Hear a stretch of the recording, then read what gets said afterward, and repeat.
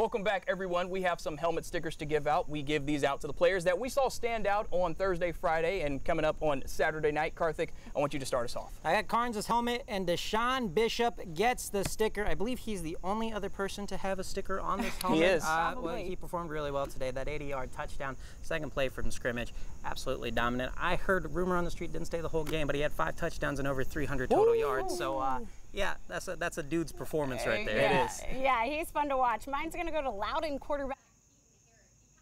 278 yards, threw 5 passing touchdowns, and had that huge pick 6. He went on to lead Loudon to a huge win, 43-7 over the biggest rival, Lenoir City. So Keaton Herrick, have yourself a night. Awesome. Well, mine is going to go to Mr. Vaughn from Maryville. This guy was something else on Thursday night. He had 4 TDs, over 200 yards of offense, and Maryville, a very impressive win over Powell, another good team in this state. A 50-burger. Do you smell what the Rebels are cooking? I smell it. A 50-burger over the Panthers, so congratulations, Mr. Vaughn. These helmet stickers, you guys deserve this. There's one more game coming up tomorrow. It's going to be Sevier County hosting Carter, so hope to see you at that game, but if not, you will see the highlights either way. But we're going to let Austin East say goodnight. You all take care, East Tennessee.